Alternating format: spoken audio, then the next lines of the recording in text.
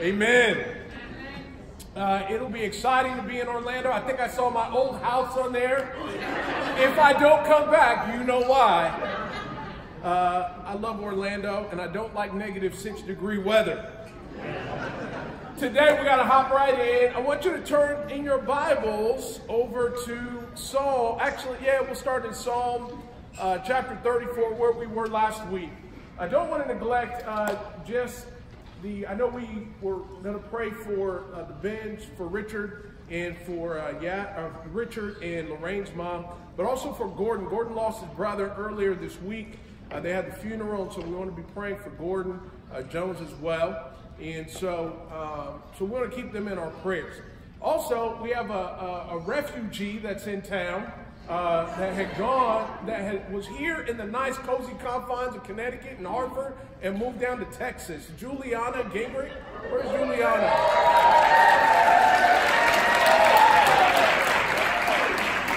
Amen. May the Lord grant you with ice and snow. Okay. What we're doing is we're talking about the fear of the Lord. Our whole entire series this year is about loving God with all of your soul, all of our souls, from the inside out. And part of that, what we're doing, we're going through the Psalms of the year. We are going to be, in this particular portion of the year, talking about the whole soul and learning how to get our souls whole so that we can worship God. And the challenge is, for a lot of us, we don't focus in enough on our souls, and so we can't love God with all of our souls if they're not whole, right? And as Scott shared, and I appreciate so much him sharing, just about we've got to grow and mature. There are areas in my life, my wife will tell you, I refuse to mature in, and I pray, and I'm praying that God doesn't make me mature in those areas. He'll grant me His grace. In any case, but this portion, as we're talking about the whole soul, we've been talking about fearing the Lord. And today we're talking about the discipline of the fear of the Lord. And in Psalm chapter 34, in verse 9, we read last week, it says the fear of the Lord, in verse 11, in verse 9 of chapter 34 of Psalm. It says, the fear of the Lord, you His holy people. For those who fear Him lack nothing. The lions may grow weak and hungry, but those who seek the Lord lack no good thing. Come, my children, listen to me. I will teach you the fear of the Lord. And we talked a little bit about that last week, about how the fear of the Lord is something that all of us need to have. It's in Psalm chapter 111, we'll read in just a second. It says the fear of the Lord, actually here in Psalm 111, the fear of the Lord is the beginning of wisdom. All who follow His precepts have good understanding. To Him belongs eternal praise. And the fear of the Lord is something we all need to grow and mature in. I was watching a video, and this one minister was talking about a famous minister here in the United States in the 70s and 80s. And this guy grew to worldwide prominence. He was a prosperity preacher, false doctrine, all the whole bit. But he was famous. I mean, they literally built amusement parks. He got in trouble because he had an affair with a woman in the 90s. It got exposed in the 90s in any case. And then he got put in jail for fraud. And another minister went to go visit him in jail and asked him, so when did you stop loving Jesus? When did you stop loving Jesus? And the guy said, I never stopped loving Jesus, which, anyway, that's doubtful. But he said, I never stopped loving Jesus. He goes, what I did do is I stopped fearing the Lord. He said, I stopped fearing the Lord. He goes, I always loved you, but I didn't fear the Lord. And for a lot of us, that whole concept of fearing the Lord, we are kind of repelled by that because we love Jesus and we want the grace and we want that feel-good stuff, right? Yeah. And the reality is that's there. But the Bible says in Hebrews that God and Jesus is the same yesterday, today, and forevermore. And God doesn't change. The God in the Old Testament that struck down 24,000 Israelites, His chosen people, because of their immorality, He struck them down. That doesn't change today. That God is just as displeased. That God will discipline us. That we need to have a reverence. And we want to treat Him with the reverence He deserves. There's a brother I really love. And as he prays, he starts every prayer. He says, dear Heavenly Father, dear Dad, Pops. And he says Pops. He calls him Pops in his prayer. I used to call my dad Pops, so it's kind of funny. But I talked to him one day. I said, bro, I know the Abba Father thing is real cool. I said, but make sure you just don't lose your reverence for God. I said, though he is Abba Father and Daddy and Pops and all that, he is also Lord God Almighty. Amen. And he plays no games. Amen, Siobhan? Okay. I want us to turn over in Isaiah chapter 11. Why am I dressed like this? We're going to talk about the discipline of the fear of the Lord. Isaiah chapter 11. The discipline of the fear of the Lord. Discipline is, there's several ways. As Isaac shared about the discipline, he got every syllable, right? And God does do that to us at times. There are times when he will oppose the proud. He will let us experience the full consequences for our sin. But the other part of discipline is a training so that we grow from a weakness in a particular area to a strength. And the reason I'm dressed like this, or an excuse for a reason I'm dressed like this, is, you got to dress right for training, right? You got to get your mindset right for training. This is generally what I work out in, or what I wear when I'm not at church. Except for this one, in the wintertime. And we're going to learn some of the things and ways that we need to get disciplined in the fear of the Lord, how we need to train ourselves in the fear of the Lord. In Isaiah chapter 11, verse 1, speaking about Jesus, the Bible says, a shoot will come up from the stump of Jesse. From his roots, a branch will bear fruit. The Spirit of the Lord will rest on him. The Spirit of wisdom and of understanding. The Spirit of counsel and of power. The Spirit of knowledge and the fear of the Lord. And he will delight in the fear of the Lord. And here we're talking about Jesus, and how Jesus, when he was coming, he would delight in the fear of the Lord. And that the fear of the Lord would rest on him. And I know it's awkward in thinking about coming before God when it says in 1 John, perfect love drives out fear. But the Bible also says that, man, we need to fear the Lord. So how do you do that? How do you come before God and feel like Abba Father, but also, Daddy, but also feel like, amen, there's total reverence? Because God wants us to come near. And I think the more we learn about him and his character, and the more discipline we have in understanding, and the more discipline we have in our fear of the Lord, and understanding and making it a strength, the more respect, the more we honor him, the more God makes it clear. And we're going to look at someone who really did this well. And there's 4 particular aspects of this we're going to talk about. In Genesis chapter 22, we're going to look at Abraham. And Abraham's training in the fear of the Lord. And there's 4 particular areas we're going to look at. If we're going to be trained in the fear of the Lord, we need to obey immediately. Obey with an L. Obey in the dark and obey to completion. I'll explain each of these as we go. In Genesis chapter 22. Genesis chapter 22. And I'm going to ask, Brett, can you hand me my bag? Because I've got my glasses in there, and I'm struggling with all the Lord's energy to read.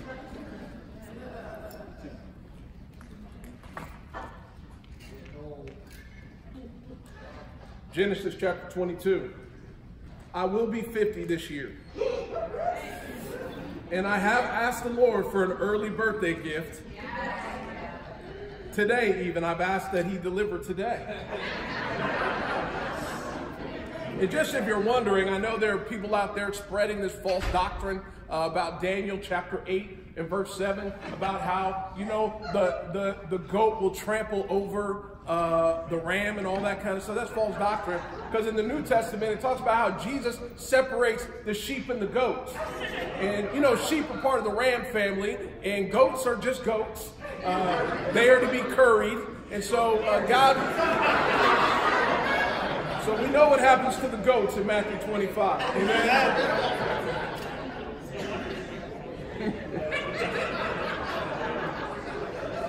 Back to Jesus. 4 areas of discipline. Genesis chapter 22, we're going to look at Abraham's training. Sometime later, God tested Abraham and said to him, Abraham, here I am, he replied. Then God said, take your son, your only son, Isaac, whom you love, and go to the region of Moriah. Sacrifice him there as a burnt offering on the mountains I will tell you about. Early the next morning, Abraham got up, saddled his donkey. He took with him 2 of his servants and his son Isaac. When he had cut enough wood for the burnt offering, he set out to the place God had told him about. On the 3rd day, Abraham looked up and saw the place in the distance. He said to his servants, stay here with the donkey while I and the boy go over there. We will worship and then we will come back to you. Abraham took the wood for the burnt offering and placed it on his son Isaac. And he himself carried the fire and the knife. As the 2 of them went on together, Isaac spoke and said to his father Abraham, Father. Yes, my son, Abraham replied. The fire and the wood are here, Isaac said. But where is the lamb for the burnt offering? Abraham answered, God himself will provide the lamb for the burnt offering, my son. Sounds a little bit like Isaac and his mom, right? It's interesting. Verse 9, it says, when they reached the place God had told them about, Abraham built an altar there and arranged the wood on it. He bound his son Isaac and laid him on the altar on top of the wood. Then he reached out his hand and took the knife to slay his son. But the angel of the Lord called out to him from heaven, Abraham, Abraham. Here I am, he replied. Do not lay a hand on the boy. He said, do not do anything to him. Now I know you fear God because you have not withheld your son, your only son. Abraham looked up there in the thicket and he saw a ram caught by its horns. Uh-oh.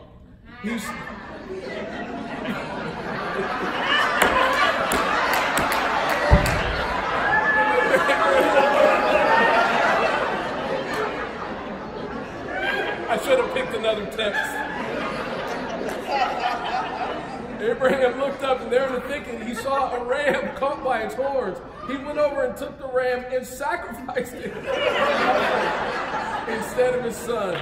So Abraham called that place, the Lord will provide. And to this day, he has said, on the mountain of the Lord, it will be provided. Let's pray. Okay. For some context, Abraham was favored by God in Genesis chapter 12. He was called, he obeyed God. In chapter 15, God called him and said, I want you to go to this land that you don't know, make it your own. He went in faith and left everything he knew. He went to this land, the promised land. Later we would find out, the land of Canaan. In chapter 15, God and Abraham had a conversation, and Abraham said, hey, look, I appreciate all this, you know, it's great, I'm well taken care of, but I don't have an heir. I don't have a son. And at this time, children were the biggest reward. He's like, I don't have a son, I don't have an heir to carry on my name, and God made him a promise that I will make your descendants as numerous as the sand on the seashore. He said, and I'll do this in your old age. And so he gave him a son, Isaac, in his old age. And then God said, I want you to sacrifice that son. And God, interestingly enough, several times said, I want you to take your son to the place I'll tell you about. I want you to go. I want you to sacrifice that son, your only son. God continued to reemphasize, your only son. And Abraham, it says, after he got the command, it says, early the next morning, he set out. Part of the discipline and the fear of the Lord is we've got to obey immediately. We've got to obey immediately. In the New Testament, I was studying with a friend this week. We were studying the Bible together, and we were reading about Ananias, or we were reading about the Apostle Paul and his conversion. He was Saul at the time. His conversion, and Ananias, God calls Ananias, says, I want you to go. There's a man waiting for you. And he's waiting for you to tell him what he's supposed to do, you know, basically baptize him. And Ananias said, wait, you don't know who this man is. He's done great harm to your church. And the Lord just said, go. And it says the next day he just got up and went. Peter, when told to go to Cornelius in chapter 10 of Acts, He had his vision, didn't understand it. And then these men came from Cornelius, who was later to hear about Jesus, become a Christian. It says that Peter just went. He went into the home of Gentiles where he wasn't even supposed to be, but he went immediately because of what God told him to do. And I think the challenge for most of us when it comes to fear of the Lord, we have this perception that when God says something, that we actually have the luxury of, oh, well, let me think about that. Let me see if I really agree with that. Let me make sure it's kind of on my timeline because I've got some things going on. And the Lord says, no, like when it's time to go, you got to go. Abraham went immediately. And the amazing thing about that is I don't know what he dreamt about. I don't know what he was feeling. I just know that it's early in the morning. He got up, got the crew together and said, let's go. And it says that on the way, there was a 3-day period that he was on, that he had to deal with, and we'll get to that in a second. But God didn't tell him anything else. He said, go, I want you to sacrifice your son, and he went immediately. The challenge for most of us when it comes to fear of the Lord, and we can figure out how strong or how weak we are in this area, is how quickly we obey. Is how quickly we obey. How quickly we get on our knees and say, God, this is hard, but let's go. I'm willing to do this. So encouraging as you read, and for those of you studying the Bible, when you read in the New Testament, how long it takes people to actually come to Jesus and repent and get baptized. It says it literally takes everybody in the Bible except for one person. It takes one day. One day. They read the Bible and say, whoa, I'm living in the dark. I'm not doing what the Bible says. I need to repent. Why shouldn't I get baptized? And they get baptized for the forgiveness of their sins. But for a lot of us, we're like, yeah, I got to think about it. Let me see if it works with my schedule. I got to consider my school schedule. Oh, work. That's going to be challenging. How's that going to work out? No, repent. Today. You may not know everything and how it's all going to pan out, but you see in God's word and you see the command. Here's what I need to do. For some of us, when God says, man, go and make disciples, go share your faith. And for those of us that have already been baptized, we feel a prompting in our spirit. Like, man, you should share your faith with that person. Invite them to church. And you know what we do? I don't know if it's the right time. I don't know if it's the right context. We do this with our family members, our neighbors, our classmates, our co-workers. And then guess what? It's never the right time. Whenever the Spirit says go, we need to go. And the problem is we don't fear the Lord. And if we don't respond immediately, there's an area of our faith, there's an area of the fear of the Lord we're weak in. The amazing thing about Abraham was he responded immediately and he went immediately. How many questions did Abraham ask? How many clarifying questions did he ask? So wait a minute. So you want me to go sacrifice? With what do I need to go and sacrifice the wood? What kind of wood do I need to put on the altar? Should I take anybody with me? Or no, he just went. And for a lot of us, we have a lot of ways that we make excuses so that we don't obey God. It's because we don't fear him. The fear of the Lord, one of the disciplines, we've got to obey immediately. Next, we've got to obey with an L. I will translate. You guys know what an L is? Taking an L. A loss, right? Siobhan knows what that is. Taking an L. Let me translate it for those of you not in popular culture. It's obeying God even when there's no benefit to you.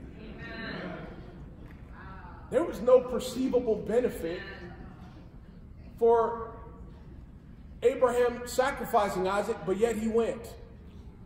And for a lot of us, and I know me, I am a cost-benefit analysis master. And I can do it quickly. If my wife asks me to do something around the house, I'm like, I'll get that done, because that might result in something good for Timmy a little bit later. Right? That might be good for me. It might be, man, if I let her go do this, then I'll be freed up to do this later. If I take the kids here, then I may be able to do this later. If I wash the dishes, maybe Timmy will get one of those, Jen and Ben Beelan kisses later. Amen. I'm always doing cost-benefit analysis, and so are you. And we do that with the Lord. We're doing a cost-benefit analysis all the time. Figuring, okay, what is the benefit? Okay, if I give this much, maybe God will do this or whatever. No, Abraham didn't do that. He went with no perceivable benefit. His one and only heir, he was willing to give him up for God. And for a lot of us, we're not willing to obey when there's a loss involved. And so in high school, we don't share our faith on campus because we don't want to get ostracized. Kind of the currency in high school and the currency in junior high is popularity, is not being ostracized, not being mocked. And so we don't do it as much. In college, it gets a little bit more intensified. And so, man, we don't want to be that Jesus freak. And so we operate thinking about, oh, there's really no benefit, so I can't do it. We do it in marriage and our dating relationships. We do it at work and all this stuff. We're like, man, there's no benefit for me. And as Americans living in the U.S., everything we do, everything we're built to do has to have a benefit for us. All advertising is about, there's something that if you buy this, if you own this, if you wear this, there's a benefit for you. It's in our DNA. And so when it comes to God, we've got to fear the Lord because we've got to fear the Lord even if it means a loss for us. Abraham, he obeyed even when there was no perceivable benefit. God didn't say at this point, if you do this, something really good is going to come on the other side. I've got plans to prosper you, not to harm you, give you hope in the future. I'll give you 100 times as much. He didn't say all that. He said, go sacrifice your son. With no hint of a promise on the other side. And Abraham obeyed. For a lot of us, we look at Christianity and we don't see the benefit. And we don't see it right away, and so we hold off. And so we kind of keep Jesus at a distance. We're around, but we're not really all in. And if we're not all in, the way that God looks at it is like, look, I'm all in. I gave my son. I've operated at a loss with no guarantee that you would respond. I gave the life of my son. And so what do you think he expects from us? You think he would take any less? You think Mimo, as he was up there about to get married to Siobhan, if he was like, look, I can only give you 3 weeks a month, you think she would sacrifice everything for him? No. She wants it all. Right, Mimo? We've got to operate like Abraham did at a loss. Next, you got to obey in the dark. Obey in the dark. It says that Abraham, for these 3 days, as he traveled all the way, God didn't tell him what the plan was. Abraham was humble. He didn't ask a bunch of questions. He went, and he may have had to do a lot on the way. He may have had to do a lot of soul searching. Imagine going with the one son you have been promised. My wife and I were looking at videos of our first son, and it took us it felt like forever. It took us about 4 years to get pregnant. There was nothing wrong. It's just God's timing. And so when we finally got pregnant, I was in, technology at the time. I was videotaping everything. And so we got videos of Tyler, and then we're showing Tyler himself crawling and all this stuff. And, it was just awesome. Your first kid, and it took so long, you didn't even know if you were going to be able to have your own children. And I know some of us have battled with that. But having your own child. And I'm imagining Abraham during those 3 days reliving all the things that he went through waiting for his first child. And then traveling and reliving all the memories, first steps, and all these different types of things. I don't know what they did at that time, but just remembering, him learning how to talk and communicate, his first smiles and laughs, and all those things. And not having an answer of why God told him to go sacrifice your son. And for a lot of us, God asks us to do things, and it's just not our business. It's not our business to know all the details laid out. Here, God, okay, I want you to obey this. Here's the flow chart. When we're starting the North region here in the heart, in 2011. I was really excited. I knew our church, we were too big for our building. We needed to split. And so in 2010, I started traveling around the north part of the city and looking for places to meet. And then the next year, kind of the elders and the staff put together a plan. We're going to start a new region. And then one of the places I looked at opened up. Juliana, matter of fact, was one of the people that said, hey, why don't you call this place? And I called that place. It opened up. We started meeting at a church up in the north. Everything opened up. But before then, I was like, I'm really excited to start this north region. Jimmy, who was here with it, I was like, Jimmy, why don't you go? I live here in Newington, and I'm close to the church. Here at West Hartford, you're already kind of on the north side. Why don't you go? You're more mature. You're more experienced. I'll stay right here with the gym right behind my house. And Stu Leonard's, they just built the Sam's Club. I'm all set. Anyway. And Jimmy was like, no, you go. And I did not want to go. I was not fired up to go at all. I didn't want to move because I hate moving. And so we moved. We started looking for a place, and we got a place that I was not fired up about. But who knew what God was going to do in the North region? God built, and God blessed us in so many different ways. And I know for me, I experienced the joy because, man, I did not want to go. I didn't know most of the people because I've been working with campus and singles, and majority of the people that were going were married. And so I was like, hey, man, I'll go, but and God really blessed it. And I think what we've got to understand is on the other side, every time, short term or long term, there are blessings when we obey in the dark. Amen. And we've got to get humble. And for a lot of us, we're just not humble. And I don't get it. I don't get everything God does. And honestly, I don't think I would understand everything God does. I don't understand why God would have God would allow Hitler as a ruler in our time. I don't understand why he would allow so many people to get killed. I don't know. I know part of his grand scheme is for as many people as possible to be saved. I couldn't tell you in our current situation. I couldn't tell you why our political system is the way it is. All I know is that God is working in every way to help as many people as possible to know him. I don't need to know all the details. And for some of us, man, we refuse to obey, and we don't fear God. And so we're like, God, until you make everything absolutely clear, I will not obey. God's like, okay, don't obey. See how that works out for you. And for a lot of us, we've experienced the consequences for not obeying in the dark. God's not obligated to tell us anything.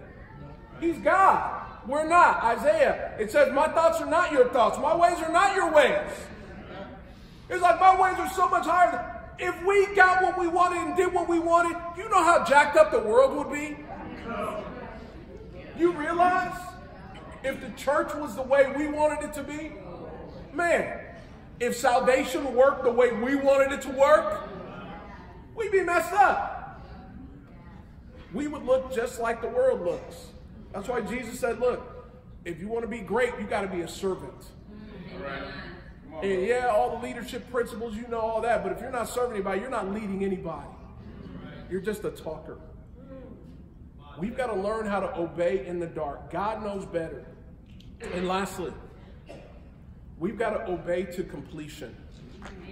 We've got to obey to completion. Abraham took Isaac all the way up. He didn't just start out. He didn't just go through 3 days. He didn't just gather the wood. He didn't just take Isaac on top of the mountain. He didn't just fasten him. He pulled out the knife and literally was in motion, as I read it, in motion, and God said, no, stop it. He was going all the way. He was completing it. And for us, brothers and sisters, we got to understand God's nature here. And the reason why God, later on, the Bible says that God called Abraham his friend, is because Abraham obeyed to completion. He was going all the way to the end. And if you look at each one of these things, there's a really cool thing. And if you're visiting or you don't know the Bible that well, everything points to Jesus. Everything in the Old Testament points to Jesus, and everything in the New Testament points out from what we do after we come and encounter Jesus. But it's all about Jesus. And here, you know, Abraham is the God figure. He is the God figure. He has his one and only son. That's why it gets repeated, his only son. And he offers him, he's willing to sacrifice him. And Isaac himself was a precursor to Jesus. He was willing to go the whole way. He trusted his dad, even when his dad tied him up and put him on the altar. He trusted that, hey, God will provide. He trusted the Father. And Jesus went the whole way on the cross. Jesus obeyed immediately. Jesus obeyed with no perceivable gain. There was no gain for him going to the cross, for him being spit on and beaten, for him being nailed to that cross. He obeyed in the dark. He was in the garden saying, if there's another way, may this cup be taken from me. And God did not answer. All the way until the very end, where Jesus, as he breathed his last, he said, it is finished. God wants us to obey to completion, and that's how we fear the Lord. And for a lot of us, we're like, hey, you know, great, I was so faithful 15 years ago. I used to pray so hard. I used to fast. I used to share my faith all the time. And we're way back then. And Jesus is like, no, it's 2019. It's not 1999.